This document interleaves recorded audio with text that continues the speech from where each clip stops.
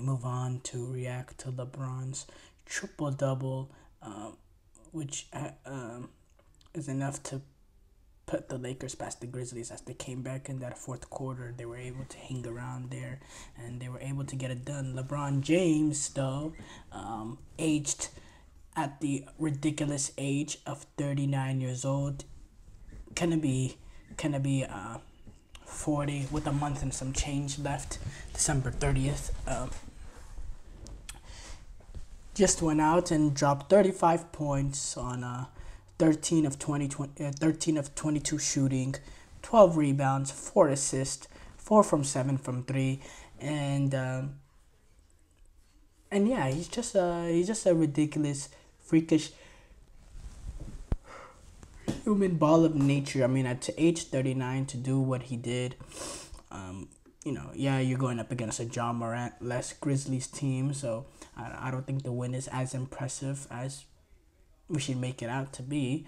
But let's say John Morant was playing. He's not the guy that's gonna be tasked with slowing down LeBron. 35 points, 14 assists, 12 rebounds, a 35-point triple double, and it's not a weak triple double. 14 assists, 12 rebounds. You know those, the 20, 10, and 10. No, this is a proper triple double on all facets of what a triple double is supposed to be. He was pushing the ball up the court and getting guys involved. He was getting to the basket. He was hitting shots. Obviously, the rebounds almost come to you, just box out and get to the ball.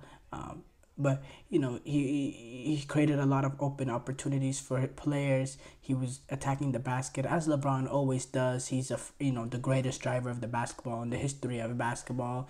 That especially from what I've ever seen, there's never been a player, even at this age right now, that can attack the basket that the way LeBron can. It's just, if LeBron puts his head down and says, I'm getting to the basket, 99 out of 99 times you're going to have to foul him. Now, early on his career, that would have been a viable option because LeBron hasn't been, he started off as a pretty poor free throw shooter. In fact, his career free throw percentage is, I believe, in the 70s. And if you taken 73, and if you taken how many free throws that he's taken in his career, that's an awfully amount. 73 is not that great. That's an awful amount of points that he's left off the table by missing free throws. But his free throw percentage right now is good. Is very, very good. Like, for his standards, he's shooting. I had the number, but I can't find it. Yes, okay, he is currently shooting 79%. That is the best he's ever shot. Obviously, this is only through 11 games, but if he were able to maintain this throughout the season, that'd be his best ever. And his 3-point percentage right now is the best it's ever been as well, with him shooting 45.9%, damn near 46%. Now, obviously, this is through 11 games, and these statistics are subject to change.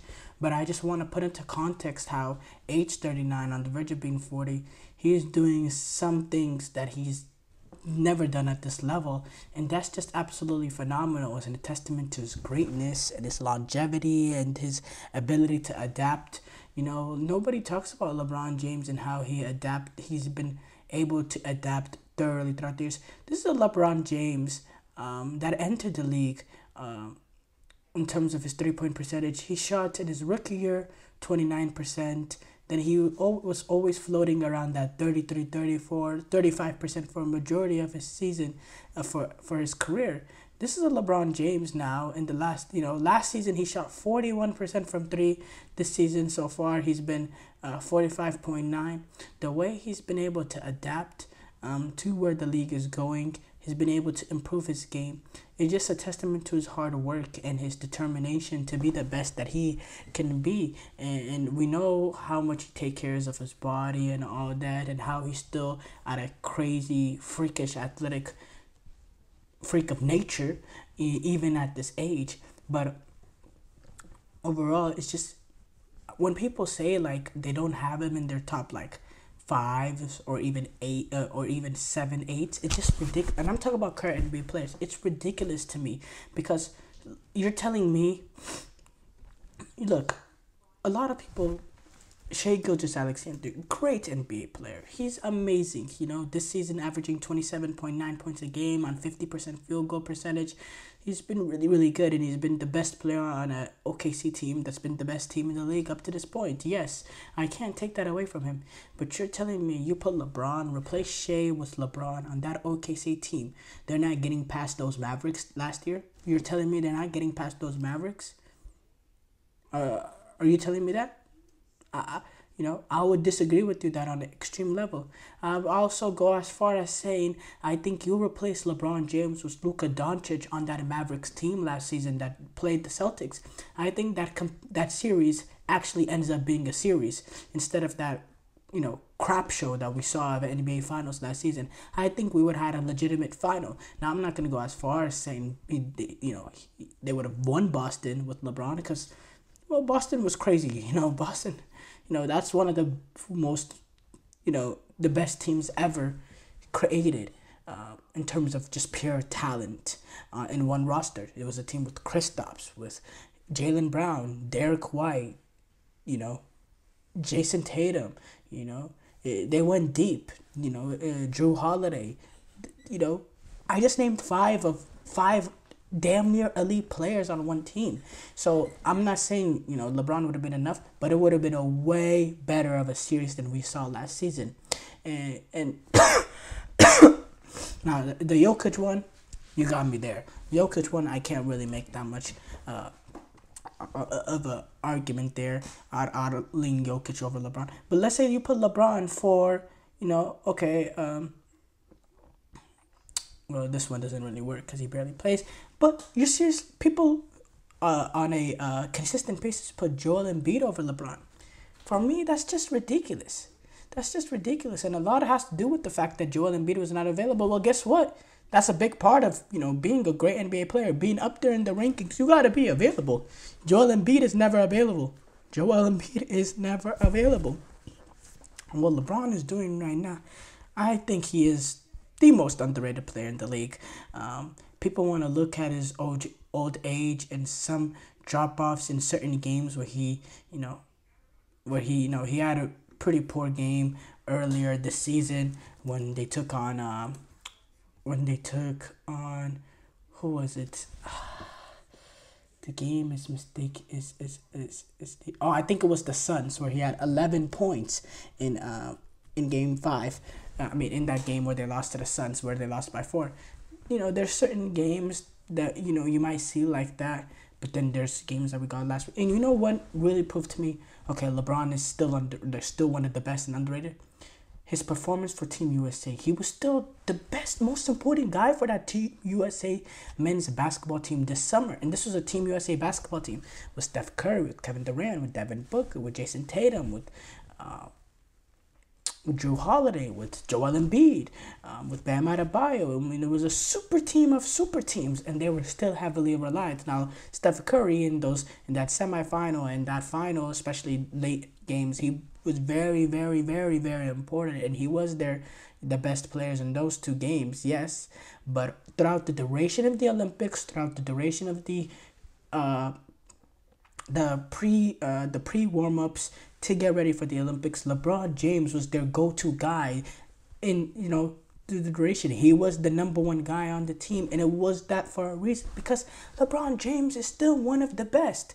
Even now, he is still one of the best. There's nobody that can pass the ball the way he can. Nobody, no point guard in the league. He is the best passer in the basketball by far, even right now. Nobody can create open shots better from teammates. Nobody can make a pass out of nothing the way LeBron James has. Nobody gets teammates in a better position to score the basketball than LeBron James does. He's the best creator in the National Basketball League, National Basketball Association. It's not even close. He's the best passer. I'd also go say he is the best driver in the NBA right now. When he has a full head of steam and he puts his head down and he goes full train to the basket, nobody has a chance to stop him unless you have a guy like Drew Holiday guarding him on on the perimeter, trying to, slow down his momentum heading to the basket, and then you have one Biyombo under the rim. If you do that, okay, then maybe you got a chance.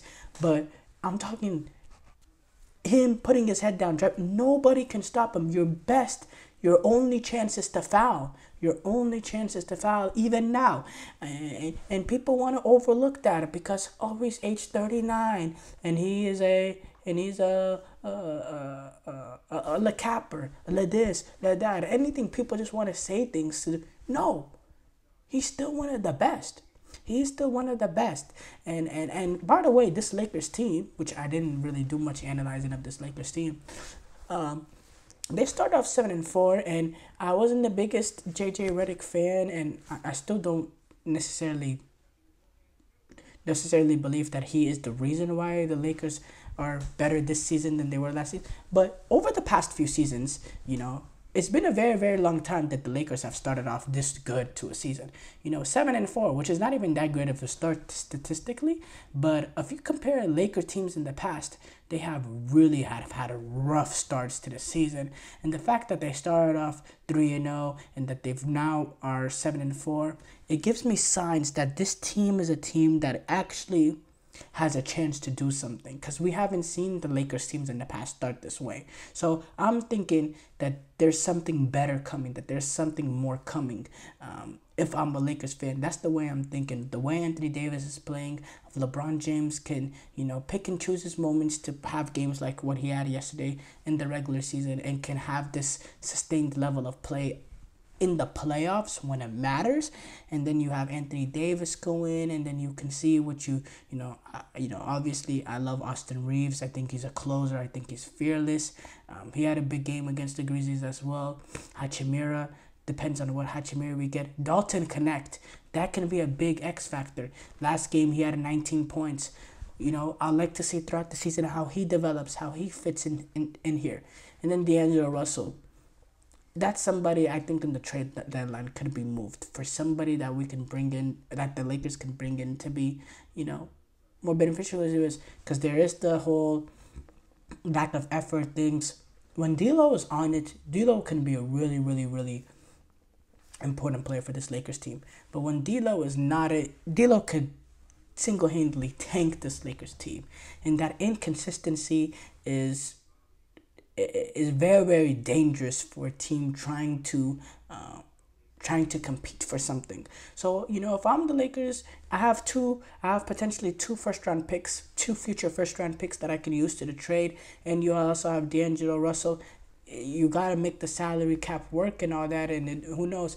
But if you can get somebody in here that can make a better impact, and, the highs of D'Angelo Russell is actually really, really good, but the lows is really, really bad. So maybe you don't get somebody that can get you the highs of D'Angelo Russell when he's on it, but you can get that, that heavy medium where, you don't get the great performances from D'Angelo Russell, but you don't get those stinkers as well. You get somebody that's just more consistent, and consistency is important, especially from role players when you're talking about a team that's trying to compete to make a deep playoff run.